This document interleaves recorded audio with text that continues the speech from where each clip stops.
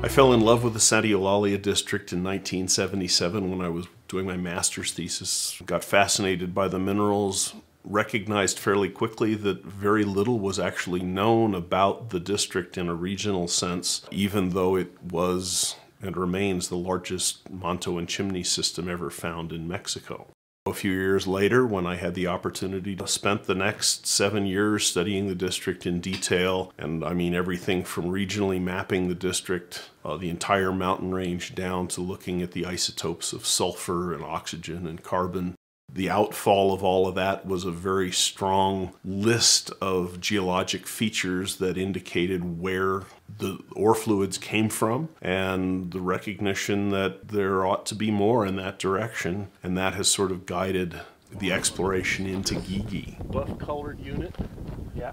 We were fairly astounded in the late 80s to discover that the ground to the south was open, and then additional ground was acquired subsequently. Guigui became one of the 3 projects that we started Mag Silver with in 2003, based on targeting using the existing CSAMT and NSAMT geophysics that had been done before, coupled with, of course, my field mapping and the work that had gone before that for BHP. Essentially eliminated some areas from consideration and got us focused in the area where we intend to focus with Reyna Silver. With Mag, most of our attention was in the east camp, where we got some fairly strong mineralization along the west fault of the San Antonio Graben, which is the host for the San Antonio mine, which is the second biggest mine in the district. One of the things that happened with Mag was in 2008, we had run a couple of drilling programs, actually 2007, and we recognized that there had to be more there, and we were being very successful with a combination of airborne mag and Z-TEM or Z-TEM. We found we could map deep structure and lithology very effectively with the combination of these 2 tools. So we flew the Guigui area for mag with that airborne survey. Began at a very broad regional scale, recognizing that Santa Eulalia was a member of a very large family of deposits, and that these deposits were well distributed within a belt a couple of 100 kilometers wide and 2,200 kilometers long in Mexico, and that there were clusters of the similar types of deposits in the western US and elsewhere in the Cordillera of the Western Hemisphere.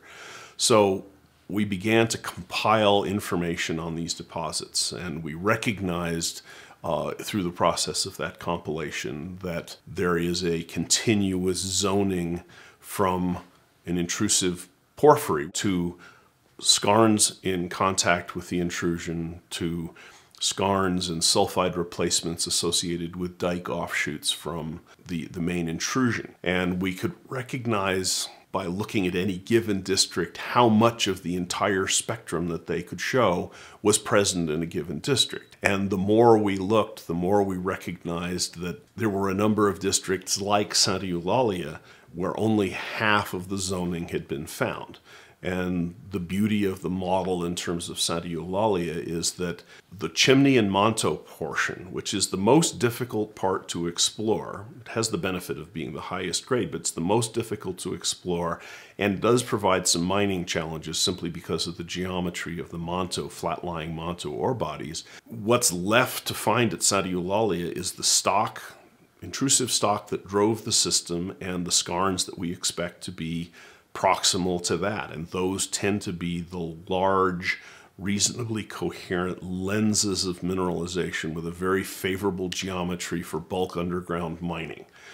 They also have the virtue of being high grade. So it's really a question of putting up the model of what we know, not just from Santa Eulalia, but from dozens of districts like this worldwide, and recognizing that half of Santa Eulalia is missing. And that's what we're looking for. And part of the idea is that if the part that we know about there is the biggest of its type in Mexico and the second biggest ever found, second only to the Taylor deposit in Arizona, that the other half of the system has the potential to be equally important.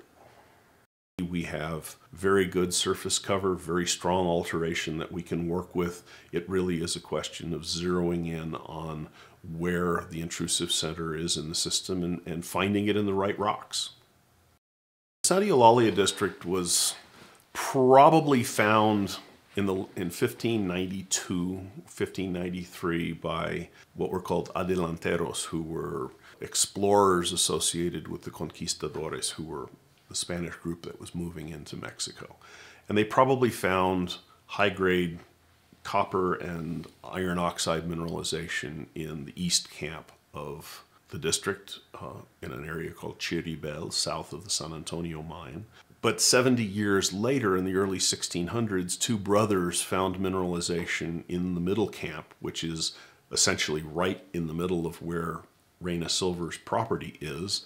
And they operated it for a couple of years by hand, small scale but very high grade mining, until some of the locals got irritated with them, killed one of the brothers, and the other one returned to Spain. It wasn't until 1702 that the big discovery was made in the district. Essentially, mineralization was tracked over the next 300 years through different styles and types of ore and mining technology from that outcrop for 5 kilometers to the south and for over a kilometer, probably 1.2 kilometers vertically into the bottom of the Potosi mine. And it is the geometry that was revealed by that mining that is part of what led us to recognizing where the ore fluids came from and what direction we have to explore. So we are the beneficiaries not only of more modern exploration that's been done, but of 300 plus years of continuous mining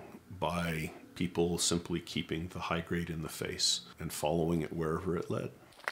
Well, I worked primarily summers in the Sadiolalia district from 1983 until I finally finished my dissertation in 1990. I was warmly incorporated into the communities of both the Buena Tierra and Potosi mining companies, and worked daily underground and then on the surface throughout the district. So I essentially had unfettered access to every working in the district, plus all of the historic archives, which put me in a unique position of being able to generate the district scale map on the basis of work that had been done by generations of highly qualified geologists before me, was able to put together some of the more modern laboratory studies that we brought to bear to understand the district.